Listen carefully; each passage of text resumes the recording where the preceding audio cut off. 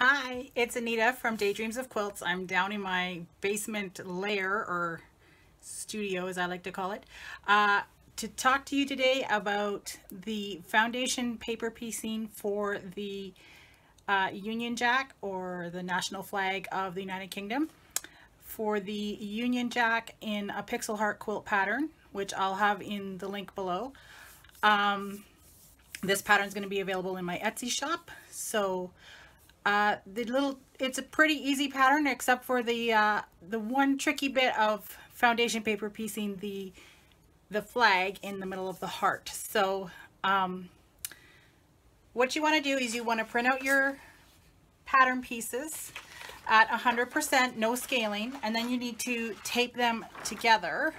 This makes a fairly large flag. It's 12 by 24 inches. So when you print out, there's going to be little dashed lines here in the margin. So you need to trim those off with your scissors, paper scissors.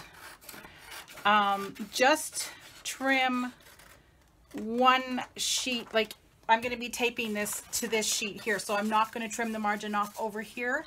I'm just going to trim the one that I'm taping down and leave the one that I'm taping to have its margin still, so that I have something to tape to.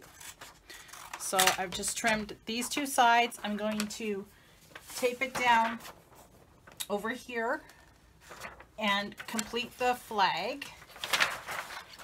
And then there are more dashed lines around each piece. So you'll need to trim out around those dashed lines, and then you'll be ready to start paper piecing, because you don't want to leave this whole big banner of paper together to try to put through your sewing machine. So you're going to need to trim or cut out your individual pieces. So let me show you what I'm talking about.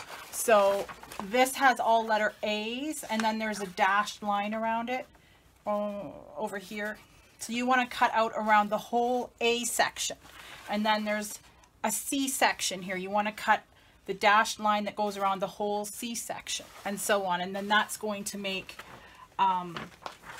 your individual sections for your flag that you're going to put together.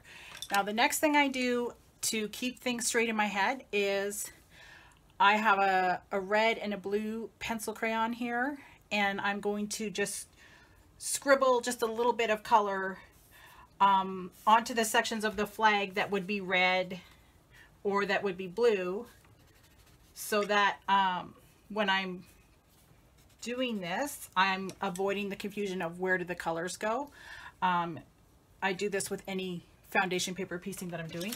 So here I've just put some blue, just a little scribble of color, so I know where I'm putting the blue fabric and where I'm putting the red fabric. So hopefully that helps, and I will see you in a moment at the sewing machine. Okay. Hi. Okay, so here I am at the sewing machine, and this is everything that I use for this portion of the foundation paper piecing. I have a little washable glue stick pen. I have an add a quarter ruler.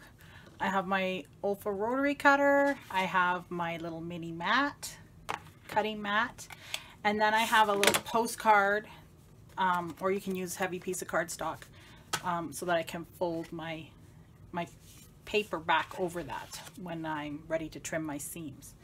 Okay, so the first thing I'm gonna do is, I'm here with section A, and on this section A it says A1 down here on this triangle here. So I'm going to put a little bit of this washable glue on the back, and I'm going to stick my blue fabric right over the glue, and that's going to become this blue corner down here. So the next piece is A2, and it's white. So I have a scrap strip of white here, and I'm going to just hold this up to the light to make sure that I can see through the fabric and get that laid down on over the blue. It's going to be right sides together to the blue, although this is white, so it doesn't really matter. And then I'm going to stitch along the line between A1 and A2. So I set my sewing machine to 1 or 1.5. I like 1.5. And stitch along that one line. And just back stitch a little bit at the beginning.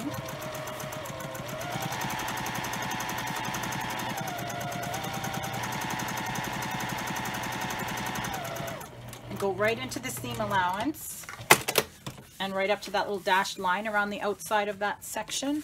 And then I take my postcard, fold my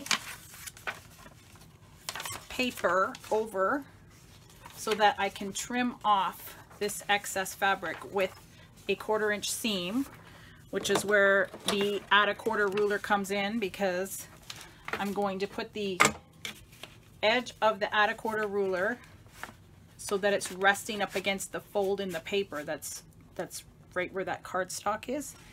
I'm going to nest it up against there snugly and trim off the 1/4 inch.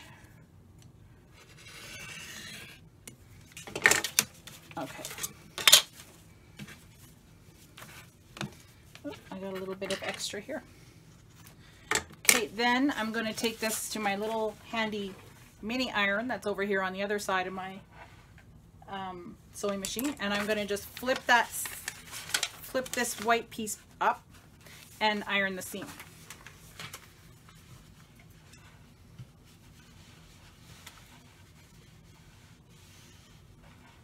Okay, so I've got that done, and now I am ready to go on to the next piece, which is going to be A3, which is the red fabric. So you just keep going that way until you get your whole section finished and covered in fabric. Okay, if you like this video, please go ahead and tap the thumbs up button and hit the subscribe button. Okay, thank you.